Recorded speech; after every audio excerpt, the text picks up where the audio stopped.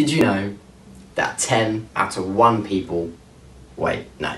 Did you know that 1 out of 10 people in the UK suffer from some degree of dyslexia? I mean, probably not. It's not really something you would probably go home and search up. But why am I saying this? Well, my name's Conall Wainwright and I am that 1 out of 10. The chosen one. And this is why being dyslexic sucks. But first, what is dyslexia? Well, the scientific definition states that dyslexia is a learning difficulty that primarily affects reading, spelling and memory.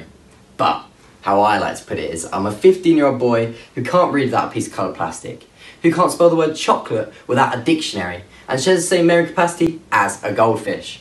Yes, dyslexia heavily affects our memory. So, to all my teachers out there, if I forget my tie on a Monday morning, you already know I have an excuse, locked and loaded. But those 2 things are only the beginning. I mean, I haven't even mentioned the handwriting, the reading out loud, and best of all, the headaches. I mean, who doesn't love a headache? I clearly do. Because, you see, I get to wake up with a headache, I get to go to school with a headache, I get to come home from school with a headache and go to bed with a headache for that 10 seconds apiece in the morning. Before we go all again, yet in. We have a saying in my house, and it is primarily used against me. My handwriting is so bad, my parents say that I should be a doctor. And I love this because I think it's their sneaky way of telling me that they're proud of me and they think I'm going to do amazing things with my life. Or maybe they're just insulting my handwriting. Now, some people are scared of the dark, some people are scared of clowns, some people are scared of that dry kiss from your grandma when you go to stay over. Ugh.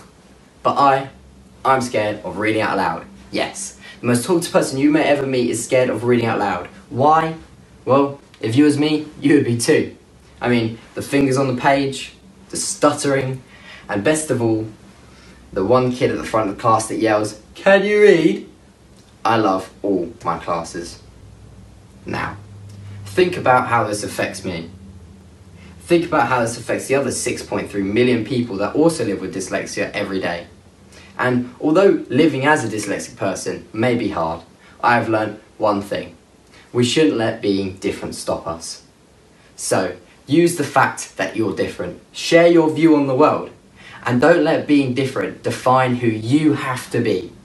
And maybe just then you'll see that being the chosen one doesn't actually suck after all.